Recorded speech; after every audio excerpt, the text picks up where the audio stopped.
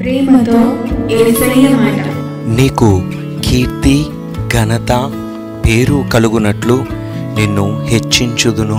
అన్ని అపజయాలలోనే ఉన్నాను, ఎన్నో నిందలతో ఉన్నాను. ఎప్పుడు ప్రభు నాకు పేరిస్తాడు, ఎప్పుడు ప్రభు నాకు ఈ ఘనతనిస్తాడు అని అనుకుంటున్నావా? అపజయాలన్నిటినీ మర్చిపోయే గొప్ప విజయాన్ని ప్రభువునికి ఇస్తాడు. నిందలు అవమానాలు అన్నీ తొలగిపోయే రీతిలో గొప్ప ఘనత ప్రభువునికి ఇస్తాడు. ఎందుకో తెలుసా? నీవు ఆయన బిడ్డవు కనుక. ఈ రోజే యేసయ్య బిడ్డగా నువ్వు జీవిస్తే, ఆయన ప్రతిష్ఠితమైన జనముగా నువ్వు ఉంటే, పరిశుద్ధమైన ఆయన మార్గంలో నువ్వు నడవగలిగితే, క్రీస్తు కోసం నిన్ను నువ్వు సమర్పించుకుంటే, ప్రభు అంటున్నాడు, నా కుమారుడా నా కుమార్తె, నేను ఈ లోకములో గొప్ప ఖ్యాతిని నీకు ఇస్తాను. ఈ వాగ్దానం నీ జీవితంలో నెరవేరబడాలి అంటే ఆయన బిడ్డగా జీవించు, ఆయన మాటను నమ్ము. దేవుడు నిన్ను దీవించునుగాక.